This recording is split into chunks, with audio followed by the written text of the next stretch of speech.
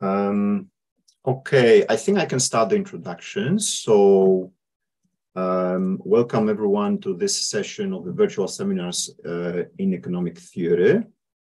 And today we have a great pleasure of welcoming Mira from Yale. The title of the talk is Welfare Comparisons for Biased Learning. This is a joint work with Ryota Iijima, who is with us today in the audience as well, and Yuhta Ishii. We also have a great pleasure of having two guest panelists with us, Tristan Gagnon-Bartsch and Jakub Steiner. The talk is 60 minutes, our usual format. We reserve 15 minutes after that for a Q&A session. On top of that, the talk is recorded. But after the 1 hour and 15 minutes, we are going to stop the recording and everyone is welcome to stay for a few more minutes to just chat informally.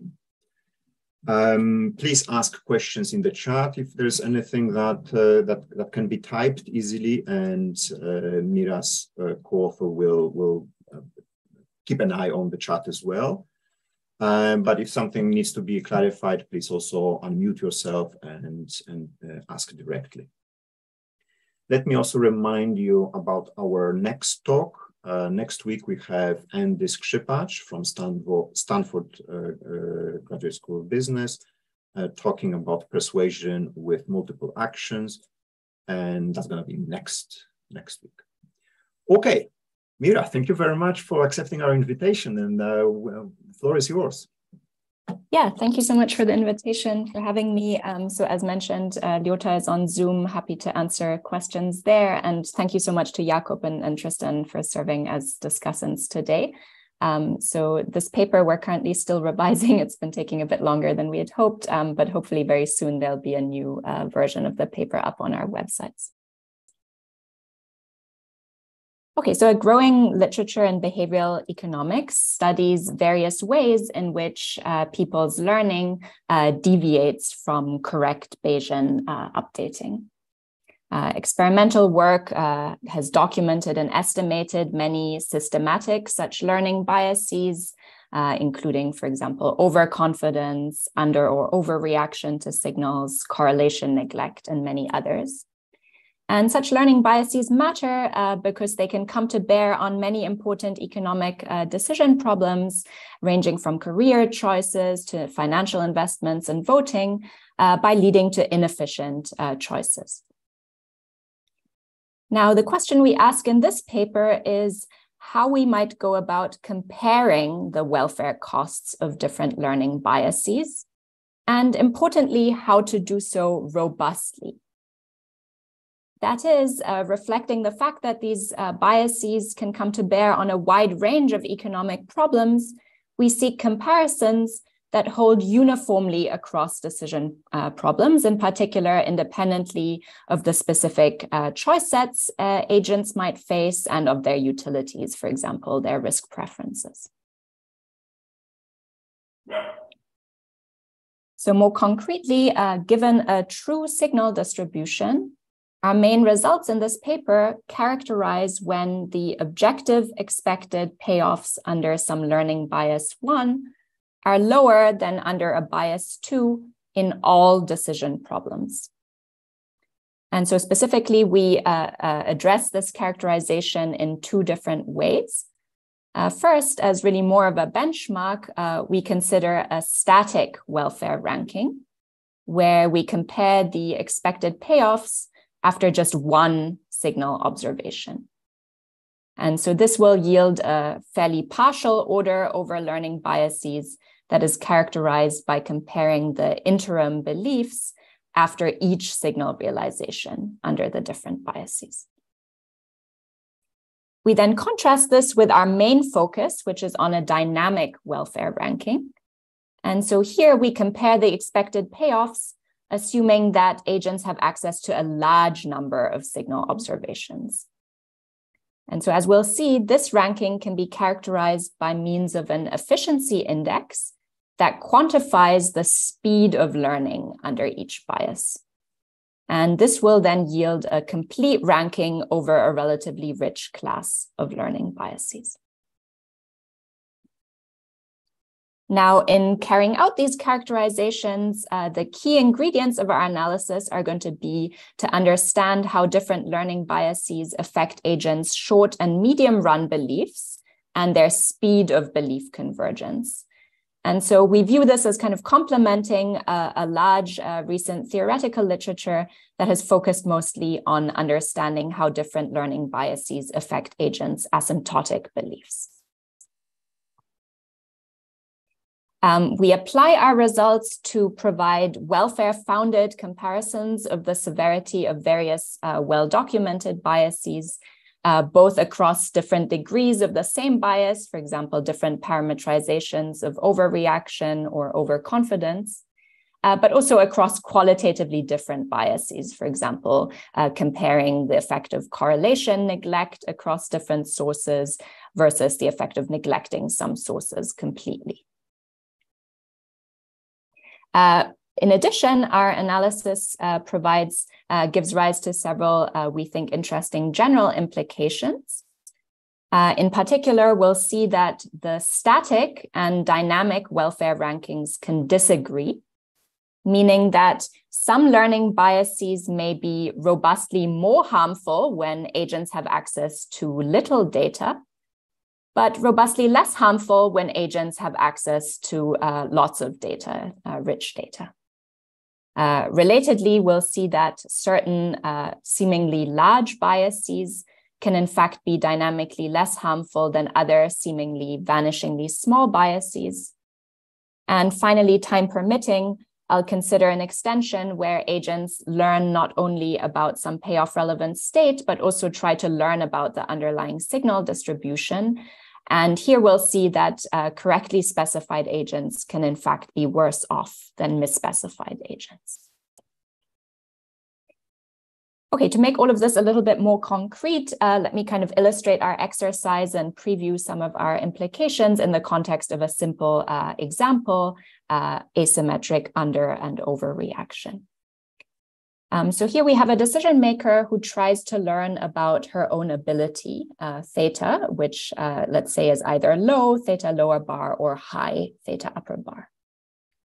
And so specifically, she learns by having access to TIID draws of some signals, which are also binary low or high about her ability, where the high signal is more indicative of the high state. Now, in updating her beliefs, PT, following each signal, she departs from standard correct Bayesian updating in the following simple way. So instead of multiplying her prior belief ratio by the correct likelihood ratio of the high state versus the low state under the signal realization, she's going to distort this likelihood ratio by some power, strictly positive power C, where this distortion might depend on the signal that was observed. So if this distortion factor C is just constantly equal to 1, then we're in the case of standard correct Bayesian updating.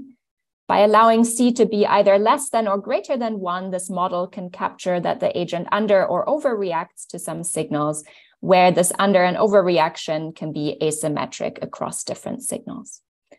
So for example, one natural case is where the distortion factor of the high signal is greater than that of the low signal. This can be interpreted as capturing some form of ego-biased belief updating, where the agent reacts more strongly to positive signals about her ability than to negative signals. So the experimental literature has documented and estimated this type of bias, and in particular, estimated distortion functions for different subjects.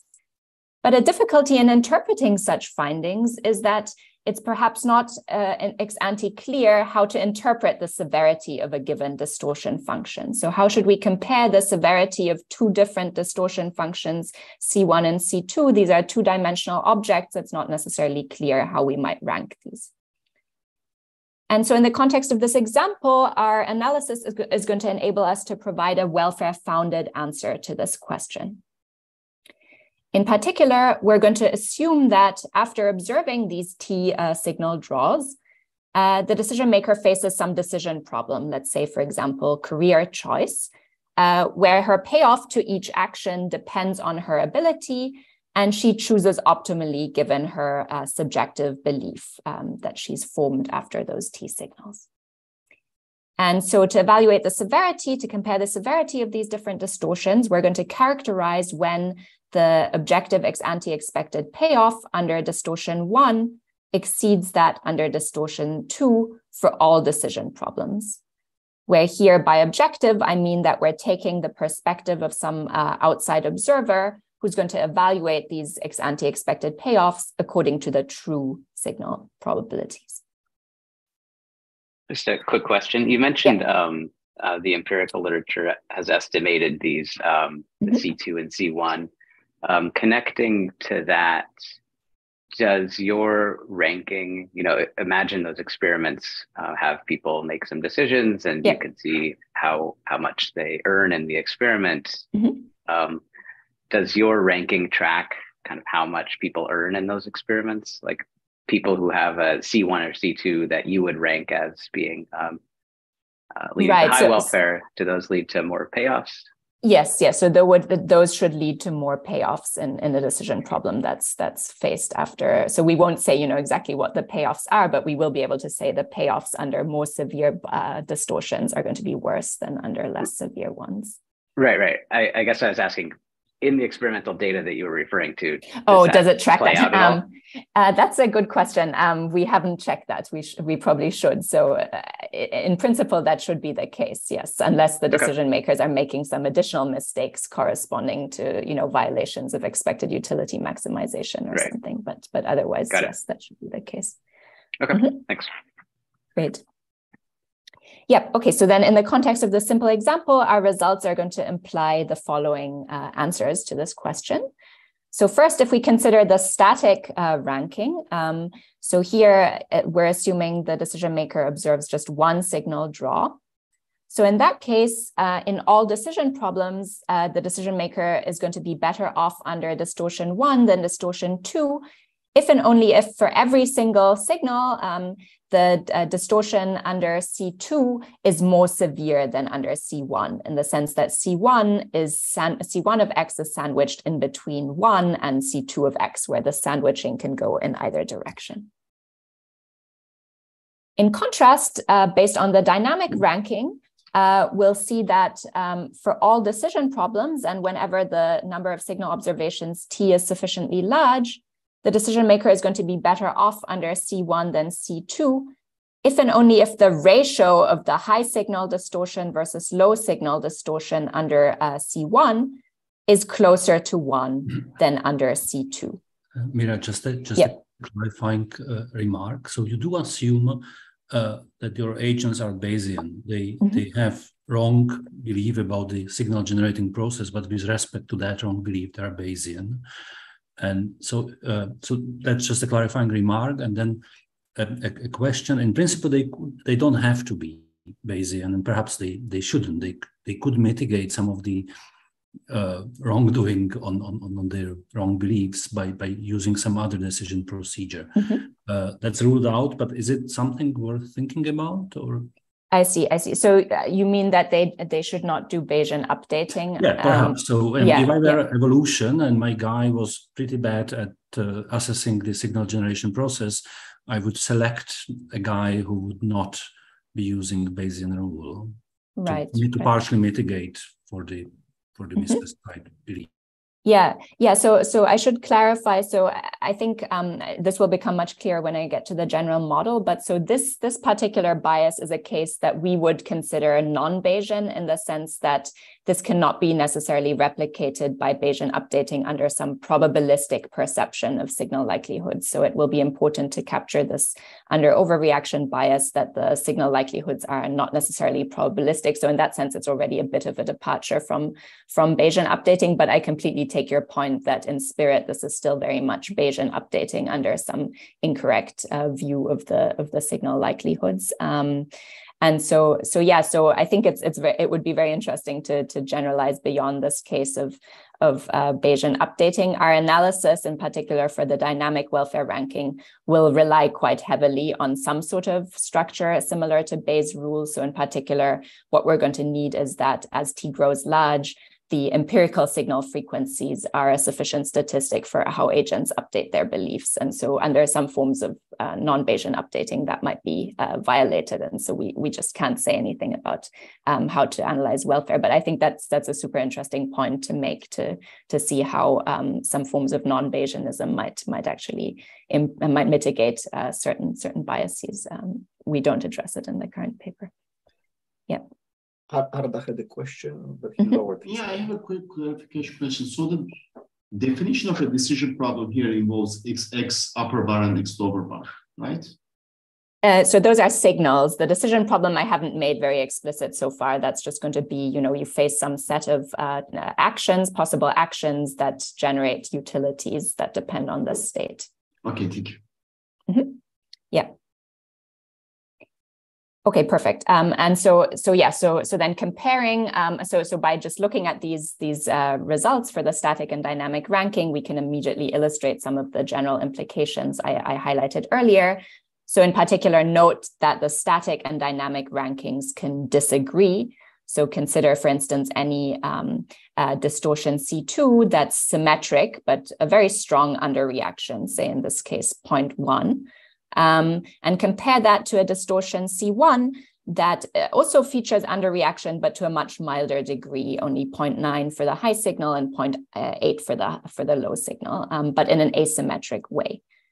Then based on the static ranking, this milder form of underreaction is going to outperform the more severe C2 in all decision problems. In contrast, based on the dynamic ranking, because this ratio of the symmetric underreaction is exactly 1, that's going to dominate, that's going to robustly outperform this asymmetric underreaction C1 in all decision problems. So which one is worse is really going to depend on how much data the agent has access to. So very relatedly to this point, more generally, we'll see that small but asymmetric distortions, so even vanishingly small such distortions, are dynamically worse than large but symmetric distortions. And then finally, let me also note that both these rankings that we obtain here, the static and the dynamic ranking, can be inconsistent or disagree with some perhaps more ad hoc measures of severity that are sometimes used in applied work. For instance, we saw that in some papers, they use the difference between these distortion factors as a way of quantifying severity. And so this turns out not to be welfare founded. More severity measured by this will not necessarily mean worse payoffs. One question, Mira, about the previous slides. I'm not sure if I'm understanding this correctly, but intuitively, the asymmetry that leads to dynamically lower welfare, is it because we have this ratio and somehow in the long run it gets powered to a large time? And so if it's not 1, then this ratio either gets really large or it gets really small. So I'll talk a lot more about this disagreement between the static and the dynamic and why the ratio matters later. But intuitively, what's happening is that there's some sort of canceling out effect of different errors. So here the agent is underreacting to both signals, but she's doing so in a symmetric way. And we'll see that cancels out in exactly the right way to make dynamic welfare the highest it can possibly be. Whereas if you underreact asymmetrically to different signals, you won't get this canceling out effect. But I'll go into much more detail later in the talk on that. Okay, thank you. Yeah. There's also another question from Sergio, but Mira, feel free to maybe I'll just move on to the model now, because I feel like many questions might be resolved as soon as we see the general model. Sergio, maybe you can ask in the chat. Yeah, or in the chat. I'm sure Ryota is happy to. Yeah, great. Okay, perfect. Yeah, so beyond this simple example, then, as this is the general setting we consider. So we consider a setting with a finite set of states theta, where the true state is drawn from some full support prior P0. For today's talk, I'm going to focus just on the case of binary states, high state and low state. This is mostly for simplicity. In the paper, we generalize our main results beyond this case. There's a finite set of signals X, and so a signal sequence X1, X2 up to Xt is drawn IID according to some true signal structure mu. So here mu theta denotes the true signal distribution conditional on the state being theta, and we assume this to be full support, and we assume that different states induce different signal distributions. Now, to capture biased learning, we're going to consider a decision maker who has the correct prior belief over states. This is not important, this is just for simplicity, but whose perceived signal structure, who perceives the signal structure to be mu hat, which might be different from mu. So more specifically, in each state theta, the decision maker's perceived signal likelihoods are going to be given by this strictly positive vector mu hat theta.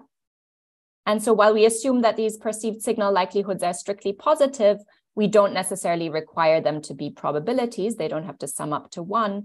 And as I alluded to and will discuss in a moment in more detail, this allows us to accommodate both misspecified Bayesian learning as kind of the leading special case, but also some forms of non-Bayesian learning. And so the decision maker in this case is correctly specified if her perceived signal structure mu hat matches the true one. And so after observing the sequence of T signal draws, then the decision maker forms a posterior belief PT according to Bayes' rule, as discussed with Jakub, but under her perceived signal structure mu hat. So she applies Bayes' rule, but using her perceived signal structure mu hat instead of the true one. And so let me just briefly discuss kind of the scope and limitations of this model of biased learning. So as mentioned, as our leading special case, we have in mind Bayesian learning with misspecification. So this corresponds to the case where the perceived signal distribution mu hat theta in each state is a probability distribution. And as is well known, this misspecified Bayesian learning is a very useful framework to capture many different forms of behavioral learning biases. For example, over-precision, where the perceived signal structure is more informative than the true signal structure, conversely under-precision, or overconfidence, where signals are linearly ordered and the perceived signal distribution in each state first order stochastically dominates the true signal distribution, and many others. One noteworthy special case is when the signal space takes a product structure, where we can think of each component K here as representing a different information source. So in this case, misspecified Bayesian learning can capture biases such as correlation misperception, for example, where the agent neglects the correlation across the different sources relative to the true signal distribution, or inattention, where the agent misperceives the signals from some sources to be uninformative, given the signals from the other sources. Coarse reasoning or pooling, where the decision maker divides the sources into analogy classes, and so in performing, just a clarification. You do not mean serial correlations. You do assume ID. But my suspicion is that actually you could accommodate serial correlations and misunderstanding of that by your method. Sounds doable to me. Exactly. Yeah. So we have a companion. So you're exactly right. So in the current paper, we're just assuming that signals are drawn IID, where here the signals are just multidimensional, and so correlation is across dimensions, not across draws. But we have a companion note where we address the case of serially correlated signals and misperceptions thereof. So this is kind of a wide variety of biases we can accommodate within the misspecified Bayesian framework. But then, as noted, because we allow perceived signal likelihoods to not necessarily be probabilistic, we can also accommodate some classes of non-Bayesian learning. So under this category falls the illustrative example of asymmetric under or overreaction, where perceived likelihood ratios are scaled up by some power C of X relative to the truth.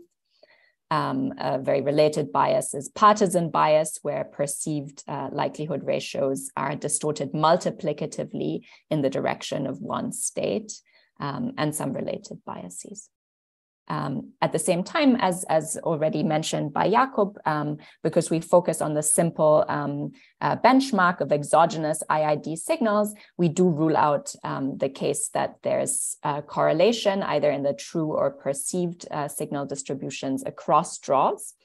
So this rules out some biases, such as, say, the gambler's fallacy, but we extend to this framework in a companion note.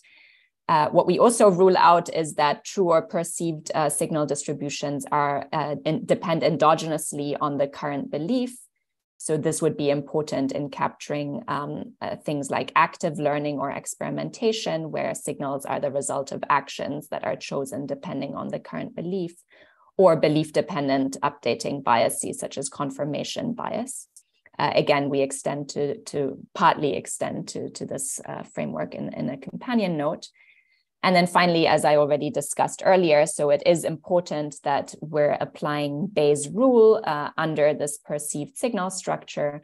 And so this does rule out some important forms of non-Bayesian learning, in particular, for instance, the case where belief updating displays order effects, so where it matters in which order signals appeared instead of just what the signal sequence was.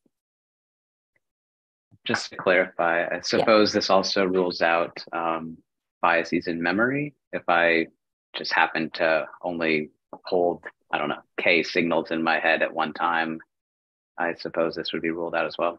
Right. So I think for the static ranking, it really wouldn't matter, but for the dynamic ranking with many signal draws, that would be ruled out, because we're going to be focused on biases that will lead beliefs to converge to point mass beliefs. And so if you only remember K signal draws, that won't happen. Yeah.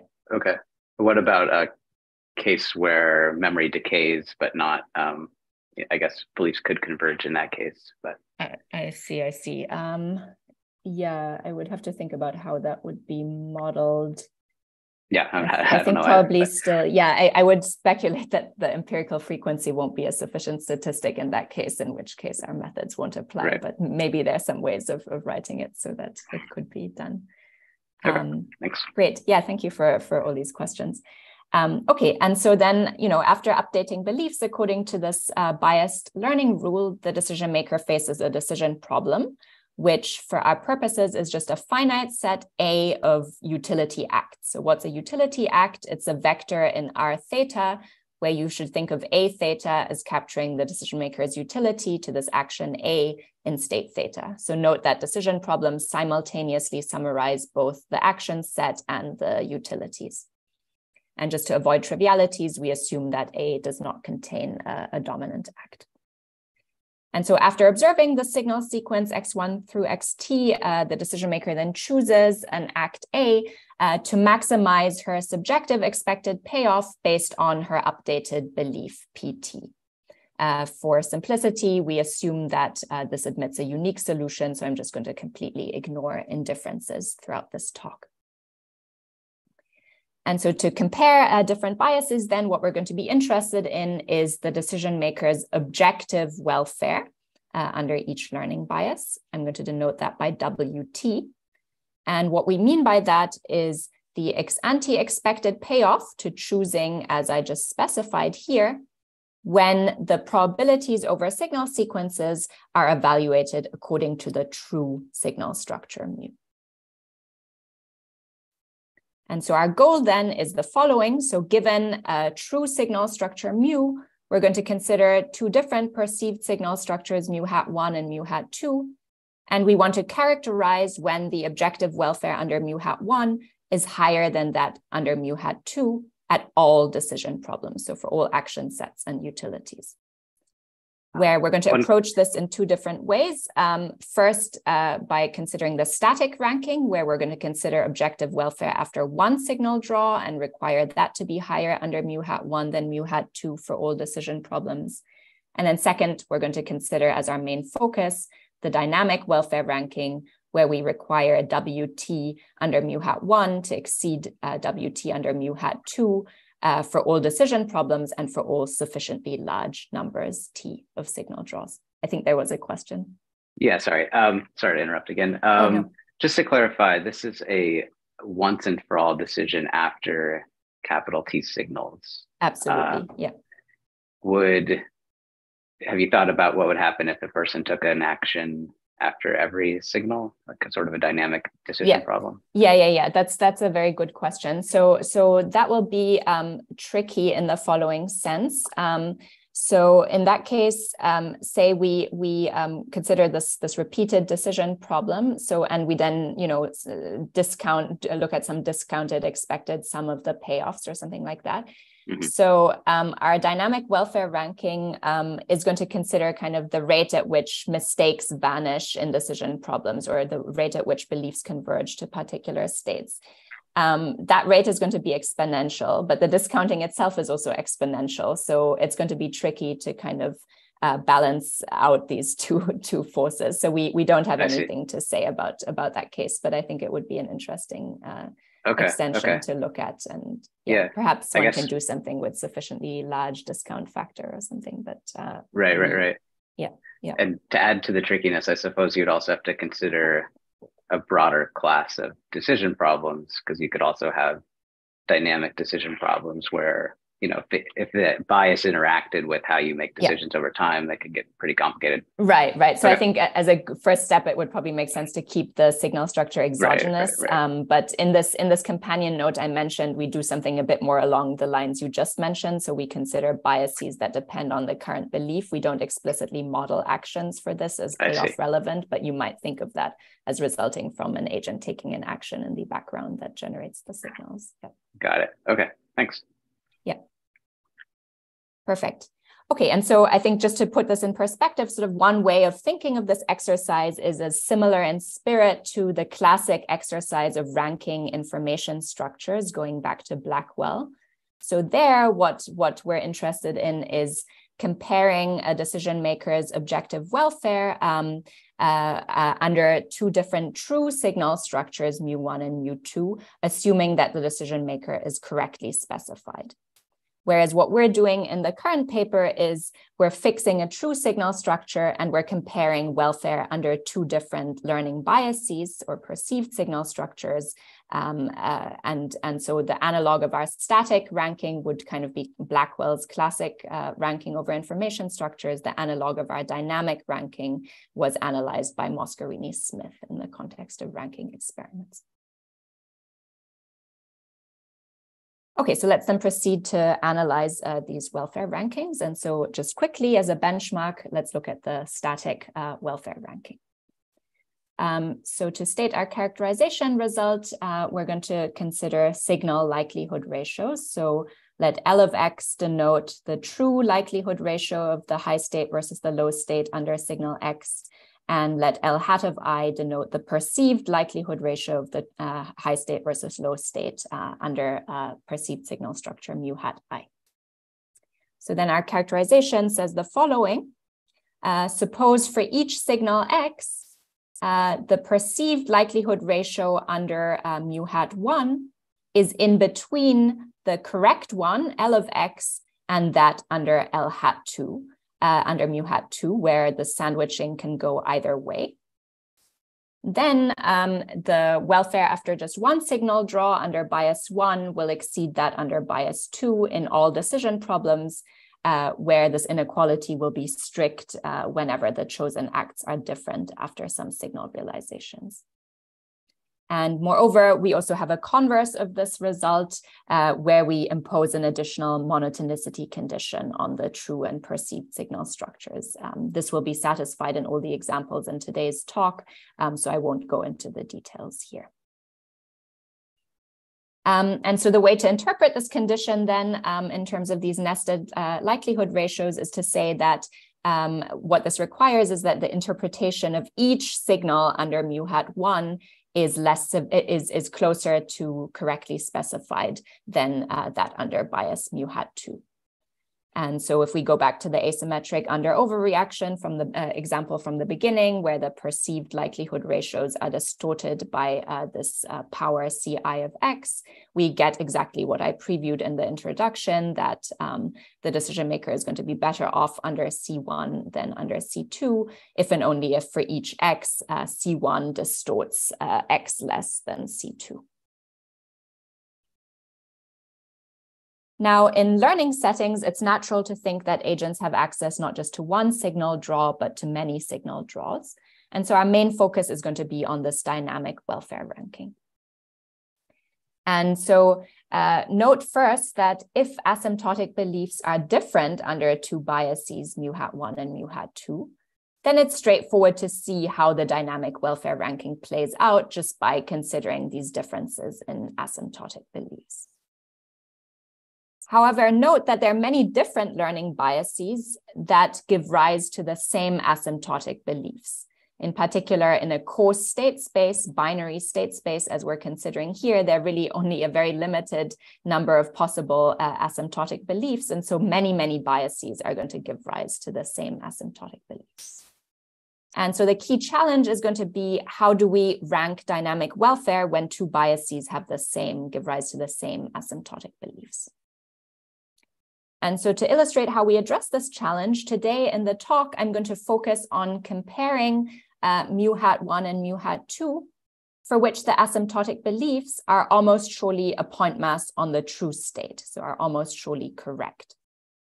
So this is going to happen whenever the misperceptions are not too large, in the sense that they satisfy the following consistency condition, which says that the true signal distribution in each state theta comes closer to the agent's perceived signal distribution in the true state theta than it comes to the perceived signal distribution in any other state theta prime, where closeness is measured in terms of KL divergence, which is a standard measure for how atypical some observed signal distribution nu is relative to some reference distribution nu prime.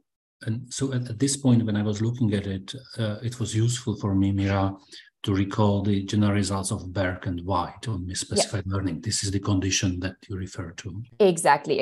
Yeah, so I was not explicit about that. So asymptotic beliefs in this setting are pinned down by standard results due to going back to Berg. In particular, these results say that the decision maker's asymptotic belief is going to concentrate on the state that comes closest to matching the empirical signal frequency the decision maker observes. And since this long run empirical signal frequency is almost surely going to concentrate around the true signal distribution mu theta, this implies what I just said. So you're going to concentrate on the true state if your perceived signal distribution in the true state better explains the true signal distribution than the perceived signal distribution in any other state. Exactly. Okay, and so we'll see in a moment then that in this case where asymptotic beliefs are correct under the two biases, the dynamic welfare ranking is going to be characterized by means of a learning efficiency index that quantifies the speed at which the decision maker converges to these correct long-run beliefs. Now, let me just note that while I'm going to focus on this case of correct asymptotic beliefs in the presentation, similar arguments apply if asymptotic beliefs under the two biases are incorrect, but the same. The only difference is essentially going to be that now in states in which mislearning occurs, so you converge to some incorrect state, we're going to want learning efficiency to be lower because this will ensure that beliefs converge more slowly to this incorrect long-run belief. Okay, so what is this learning efficiency index? And this is perhaps the key definition of the paper. So given any true signal structure mu and perceived signal structure mu hat, we're going to define the learning efficiency index as follows.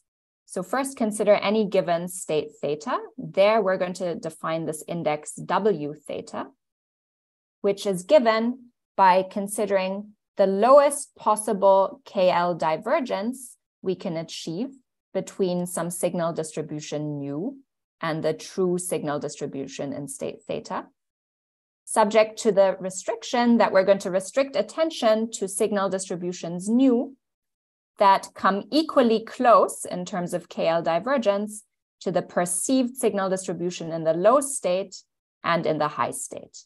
And I'm going to refer to this condition as the indistinguishability condition. And we're then going to define the learning efficiency index W by just taking the worst case of these state-based indices. Okay, so yeah, let me interpret this a little bit. Let me help you pass this. So the way to think about this is as follows. So we're going to think of this nu here as the realized empirical signal distribution that the decision maker observes. So this keeps track of the fraction of each signal that the decision maker has observed after a certain number of signal draws. And so note then that if this observed empirical signal distribution satisfies our indistinguishability condition, this means that based on observing nu, the decision maker is unable to tell apart the two states. This is because nu is equally atypical relative to the perceived signal distributions in the low state and in the high state.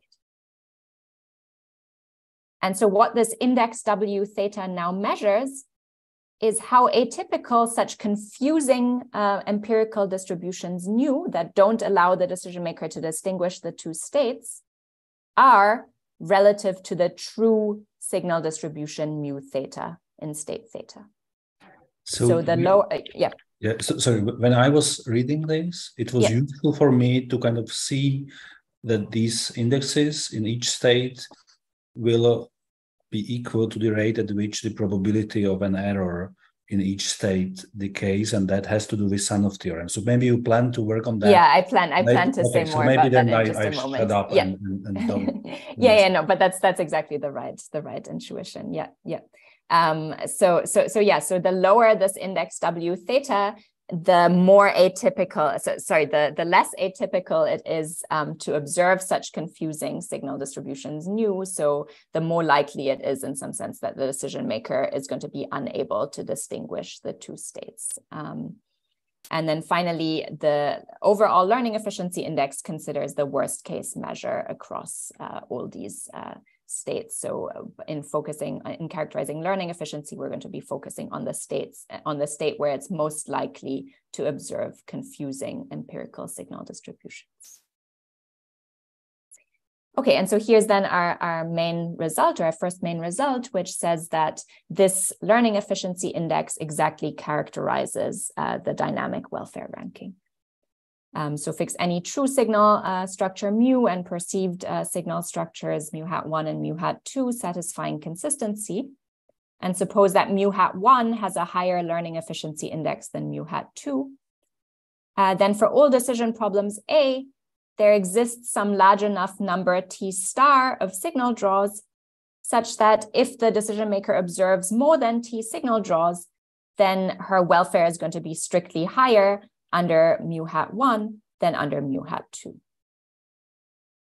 So this result is saying that this efficiency index provides a complete ranking across all consistent biases, except for kind of the knife edge case where these learning efficiency indices are exactly tied. And note that this is worth contrasting with the static ranking, which was highly incomplete. I didn't say it at the time, but the static condition is, of course, a very demanding condition. Okay, and so now exactly along the lines as Jakub already foresaw, let me tell you a little bit where this result is coming from. And so here the idea is the following. So since we're restricting attention to biases that lead to correct asymptotic beliefs, this means that as T grows large, the decision maker is going to choose suboptimally in any given decision problem with probability approaching 0. So as a result, in comparing dynamic welfare across two biases, what we're going to care about is how unlikely it is at large T to have this very unlikely event, how likely it is at large T to still have this very unlikely event that the decision maker makes a mistake. And so using arguments from large deviation theory, which allows us to say how fast such unlikely events decay, we're going to show that this efficiency index in state theta is exactly the rate at which the mistake probabilities vanish in state theta. And so let's just look at this a little bit more closely to see the idea here. And so for this, we're going to think in terms of which empirical signal distributions mu t are going to induce mistakes after a certain number t of signal draws. And so by the arguments we talked about earlier, by Burke in particular, since beliefs are going to concentrate on states that come closest to explaining the empirical signal distributions based on the decision maker's perceived signal distribution, mistakes are going to occur whenever the empirical signal distribution comes closer to the decision maker's perceived signal distribution in the wrong state, theta prime, than it does to the perceived signal distribution in the true state, theta. So in this picture here, I'm showing these problematic mistake-inducing empirical distributions in gray here. So we have the perceived signal distribution in the true state, mu theta here, perceived signal distribution in the other state, mu theta prime here. And so all these distributions in this gray region come closer to mu hat theta prime than to mu theta. And so if the decision maker observes an empirical distribution in this gray region, she's going to be in trouble because she's going to make a mistake. But now note that there are many such empirical distributions in this gray region. And so the key insight based on large deviation theory is going to be that we don't need to consider all these possible empirical signal distributions in the gray region. Rather, all that's going to matter is those empirical distributions that come closest to the true signal distribution mu theta. Why is that? Well, that reflects what's known as the large deviation principle, which is formalized by Sarnoff's theorem, which says that when an unlikely event occurs, in this case, the event that the decision maker observes one of these mistake-inducing empirical signal distributions, it is still overwhelmingly likely to occur in the least atypical way. And the least atypical way in which the decision maker can make a mistake here is by observing one of these empirical distributions in this dashed region, which are closest to the true signal distribution in state theta. But now, what are these empirical distributions that come closest to the true signal distribution? Well, because we're assuming consistency here, because we're assuming that mu hat theta comes closer to mu theta than does mu hat theta prime, this dashed region here corresponds exactly to the indistinguishability condition. So it corresponds exactly to the empirical signal distributions that make the decision maker unable to distinguish state theta and state theta prime. And so that's then where our result comes from, that the rate at which mistakes vanish is given by how unlikely these empirical distributions are that make the two states indistinguishable.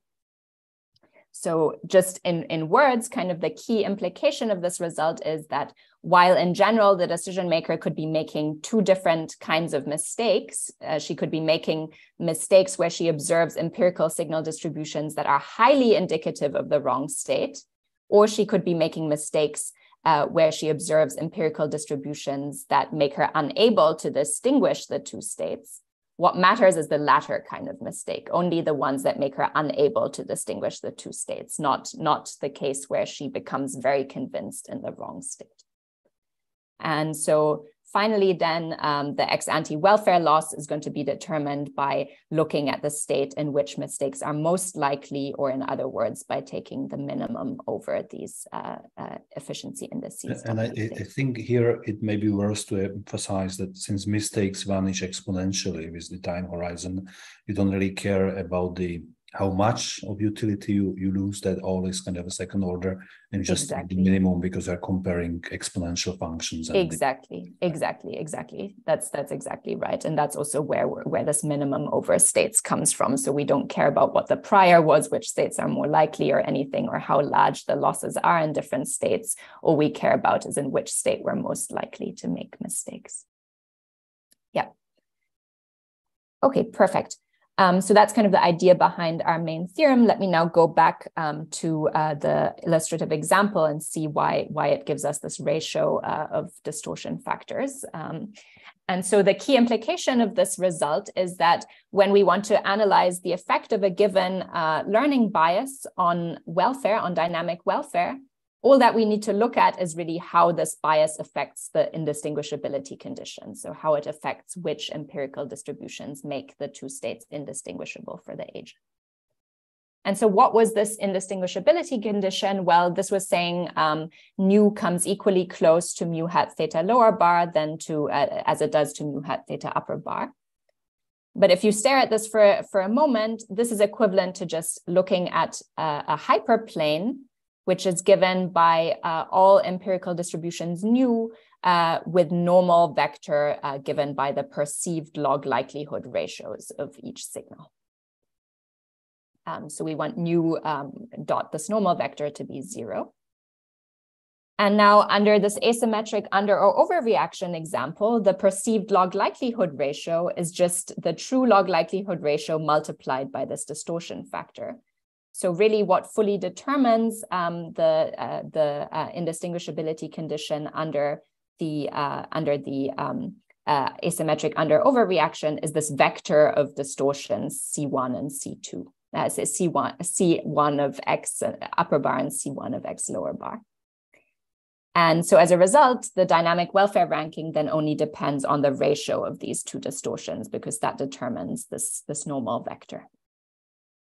And so in particular, as is shown here in this figure, the welfare ranking is described as follows. So it's described by the single peaked efficiency index, which achieves its maximum at 1, so where the distortions exactly cancel out. And then the further away we move from 1, the lower is dynamic welfare under this asymmetric updating example. Okay, so let me then also talk briefly about some of these general implications of our result. And so the first point is this point that the static and dynamic rankings can disagree, meaning that the decision maker can be robustly worse off in all decision problems under bias mu hat 1 if she faces just one signal draw, limited data, but she can be strictly better off in all decision problems if she faces a lot of data. So we saw this already in the context of the asymmetric updating example. And let me highlight that this is one important distinction between our exercise and what happens in the comparison of information structures literature.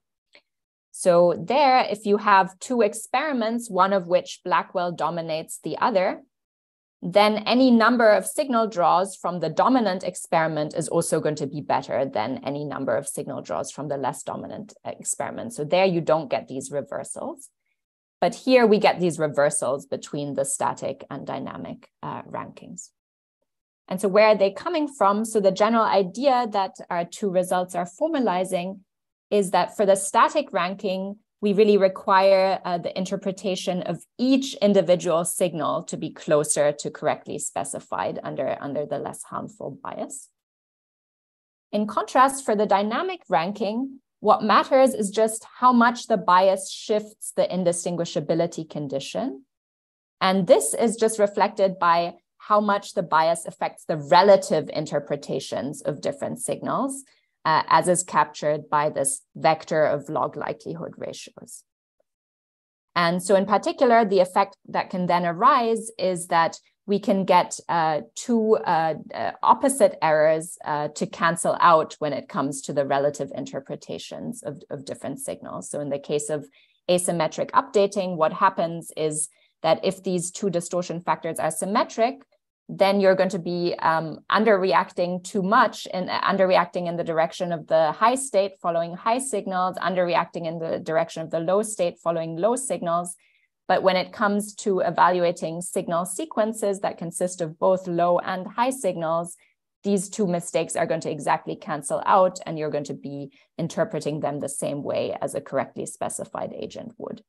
Whereas if these distortions are asymmetric, then they don't cancel out in this way. Okay, another implication closely related to this is that certain large biases can dynamically outperform other, even vanishingly small biases. And so for this, note first that any bias mu hat is going to be outperformed in terms of the efficiency index by the correctly specified model. But at the same time, there are some biases that achieve the same efficiency as the correctly specified agent. So we just saw this in the asymmetric updating example. The symmetric distortion is giving us the same learning efficiency 1 as the correctly specified model. But there's a more general result behind this. So call a bias mu hat a Phillips-Edwards bias if it can be written as a distortion of likelihood ratios to some constant power c. So this is a generalization of the symmetric distortion example we just saw, where here we're now allowing for arbitrary numbers of signals. And so what this result says is that it turns out that this bias is the unique maximally efficient learning bias. So for any mu and mu hat, the following are equivalent. Mu hat achieves maximal learning efficiency, and mu hat is a Phillips-Edwards bias of this form. And so relating this then to the point that large biases can outperform small biases, note that if you take now any fixed Phillips-Edwards bias, that will outperform any sequence of non-Phillips-Edwards biases, mu hat n, that approach the correctly specified Mira, model. Perhaps have a motivation for the name of this class of bias? Oh, yeah. So Phillips-Edwards were the people. So this is a pair of authors who first studied this bias. So this is a form of under-over inference model that goes back to Phillips and Edwards. Yeah, I should probably have said that. Yeah, exactly. So this any Phillips-Edwards bias will outperform any even vanishingly small non-Phillips-Edwards biases. Yeah, we have about 5 minutes left. Yeah. Okay, great. Yeah, so then I think for the rest of the talk, I'm not going to talk about the extension I previewed at the beginning. Instead, I'm just going to say a little bit more about a few other examples we can address using this framework. So I've focused mostly on this illustrative example of asymmetric updating. But as mentioned, our framework applies to many other learning biases. And so let me maybe shed light on some comparisons for other learning biases. And so the first I want to consider is the case of over versus under precision. So for simplicity, let's focus again on a binary signal environment. And so let's consider a true signal structure where the probability of the high signal is greater than a half in the high state, but less than a half in the low state. And so what does over precision then mean? Over precision means the perceived signal structure is more informative than the true signal structure, which in this setting means that the perceived probability of the high signal in the high state is greater than actual, and the perceived probability of the high signal in the low state is smaller than actual. Conversely, under precision means the perceived signal structure is less informative than the true signal structure, which means the perceived probability of the high signal in the high state is less than actual. Perceived probability of the high signal in the low state is greater than actual.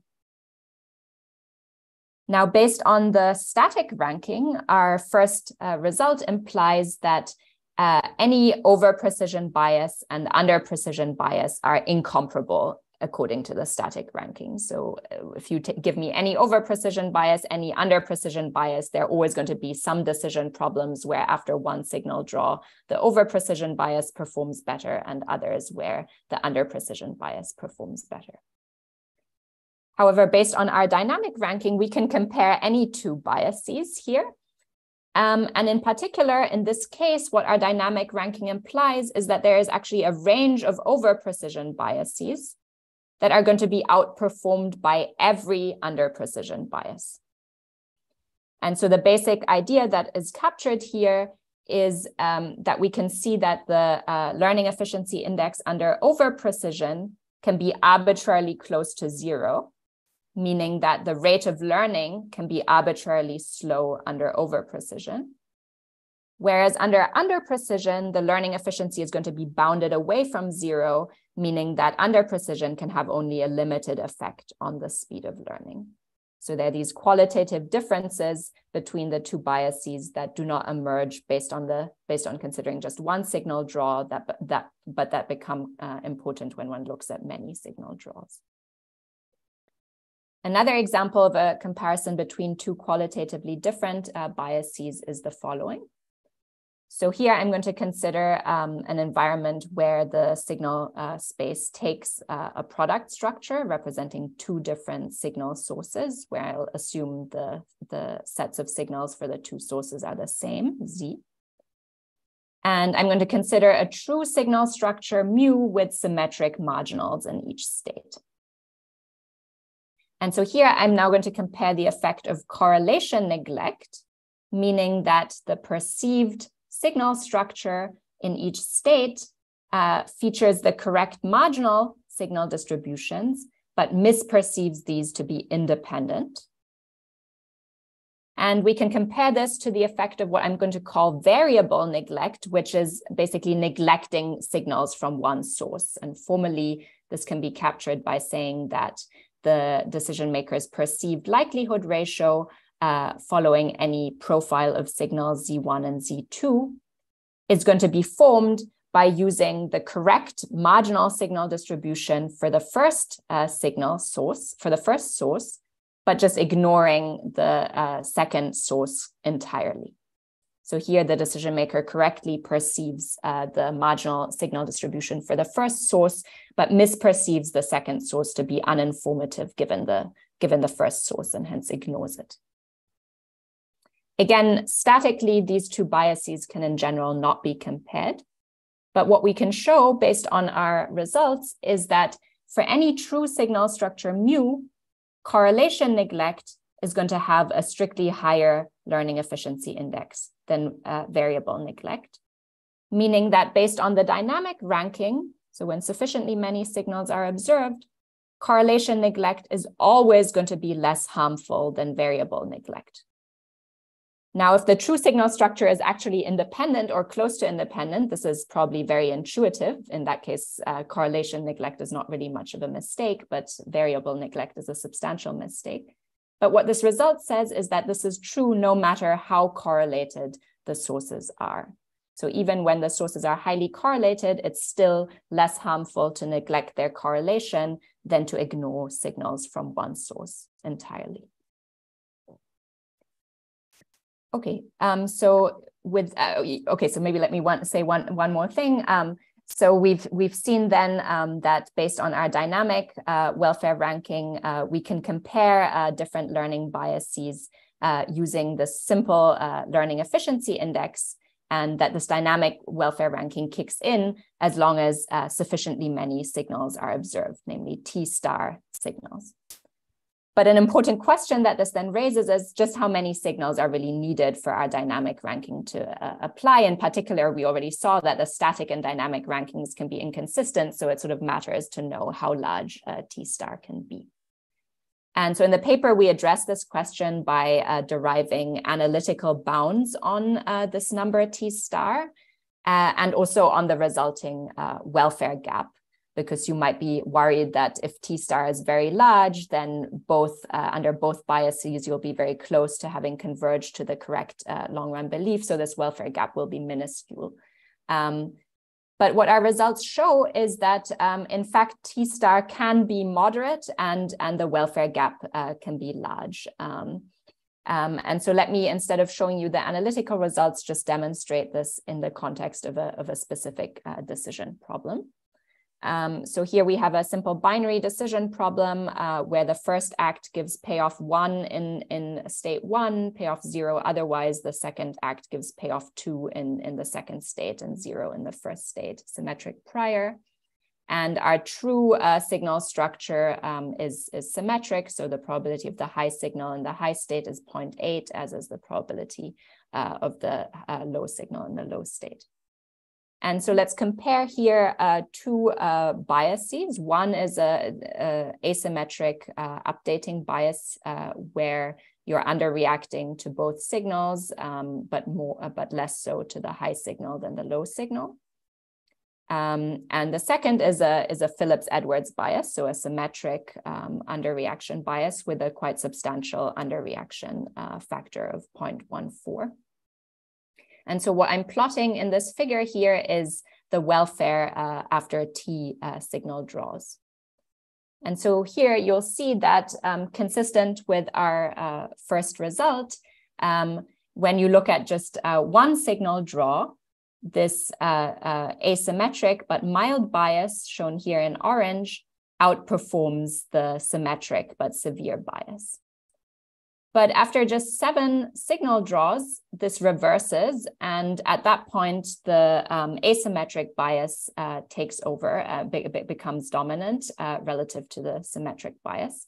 And indeed, the welfare under the asymmetric bias starts to track the true welfare, the welfare under the correctly specified model very closely at moderate T. Mira, feel free to skip if you want to convey something else. But since all the techniques that you have shown so far were asymptotic techniques, I wonder what kind of tricks you use, what kind of mathematical tools you use to derive the analytical bounds for finite times. Yeah, so we end up still using the learning efficiency index. So that's something I should probably have emphasized. So it turns out that this analytical bound depends only on the gap in the learning efficiency across the 2 biases.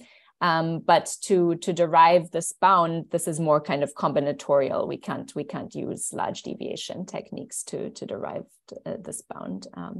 And I should say we don't do this for all possible decision problems. We focus on binary decision problems. So we do make some restrictions to make this tractable, but yeah.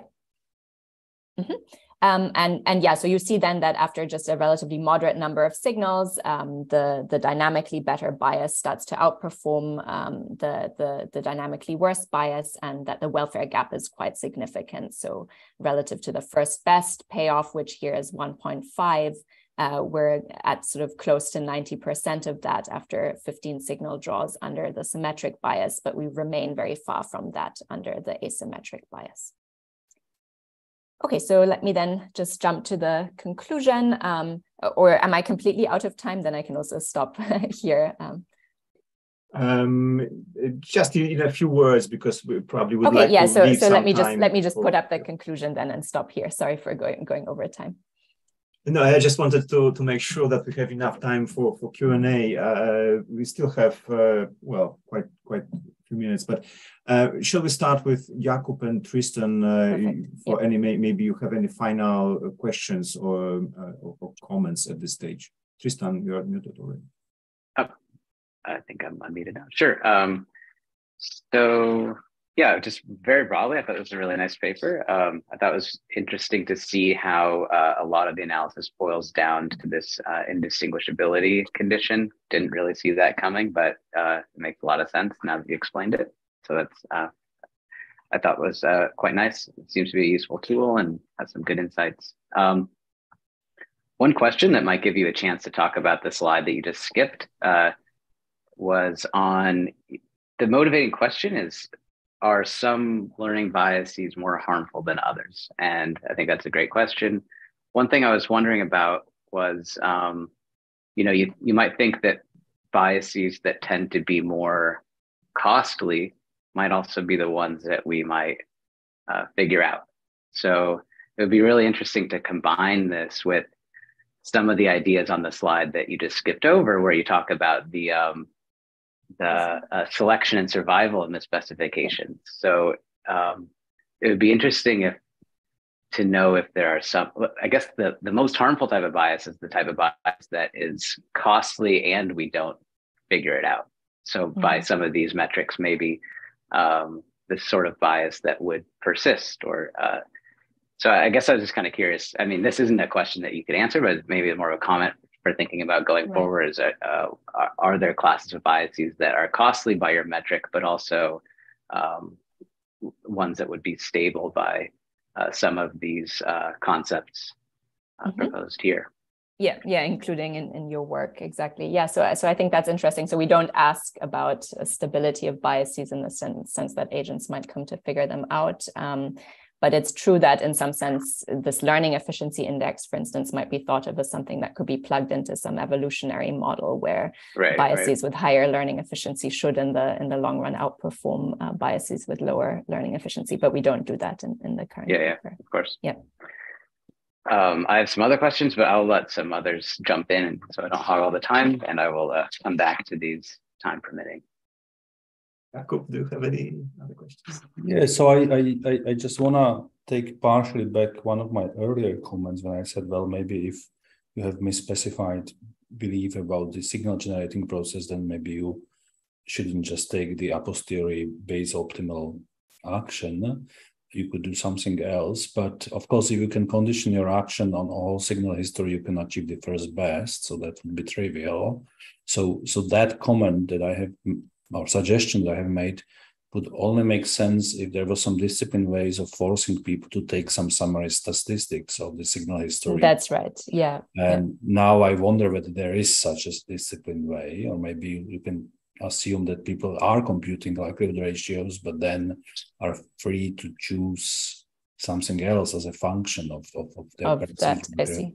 So it's more the decision criteria. That sounds a little bit ad hoc.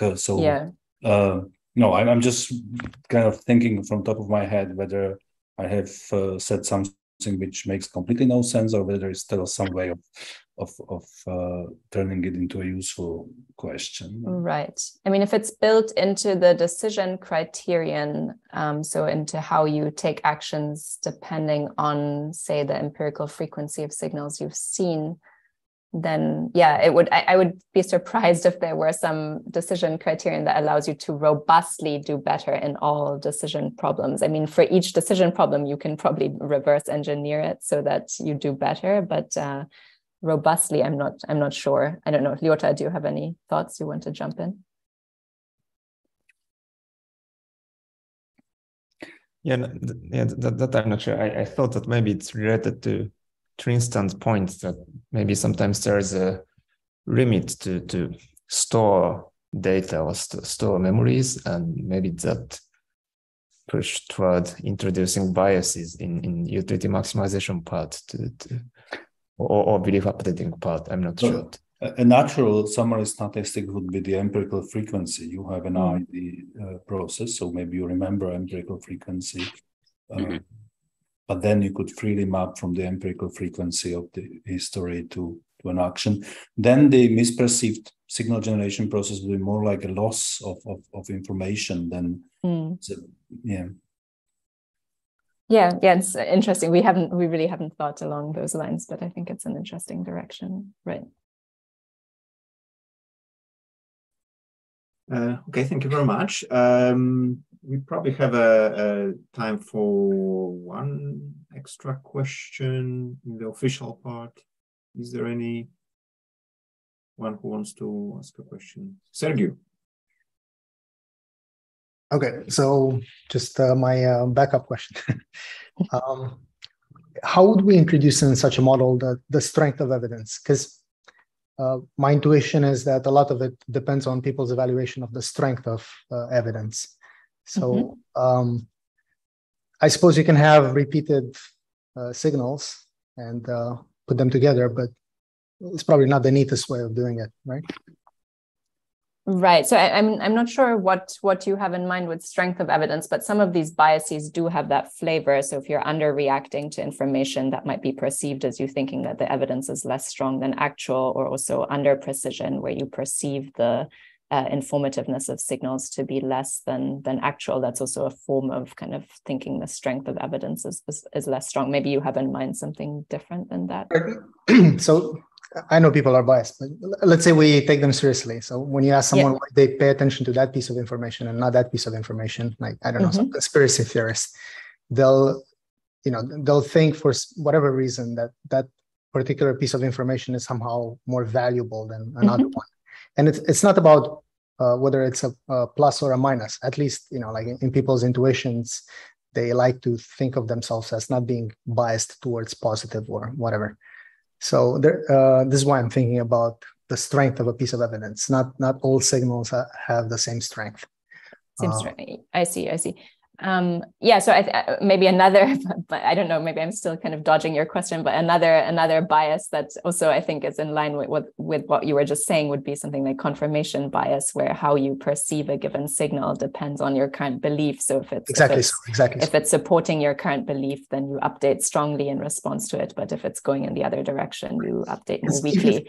If you think about, let's say I get a positive signal, and in my mind it counts as two positive signals. What would be the end result? Yeah. So I think this can be captured by a form of, this can be captured by a form of confirmation bias, where kind of the distortion would depend on your current belief. And yeah, we analyze that in a companion note. You can still derive learning efficiency indices under that and quantify kind of how biases like that will affect learning efficiency. I think maybe the most interesting finding there is that so if you think of biases of that form, which are belief dependent, and so let's say we model these in a very simple way, where the way in which your perceived signal structure depends on your current belief, where the belief space is just partitioned into two regions, like a low region and a high region. So in each of those regions, you use different perceived signal structures.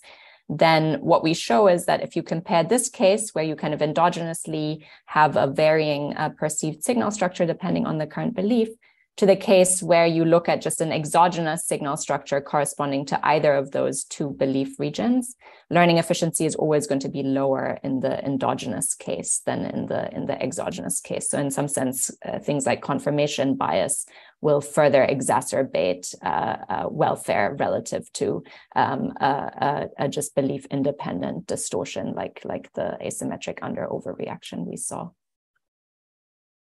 Thank you. Can I ask a quick question on that? Sorry, because the one thing is we can continue our conversation in a moment, but can we thank officially Mira for the great talk, and we will stop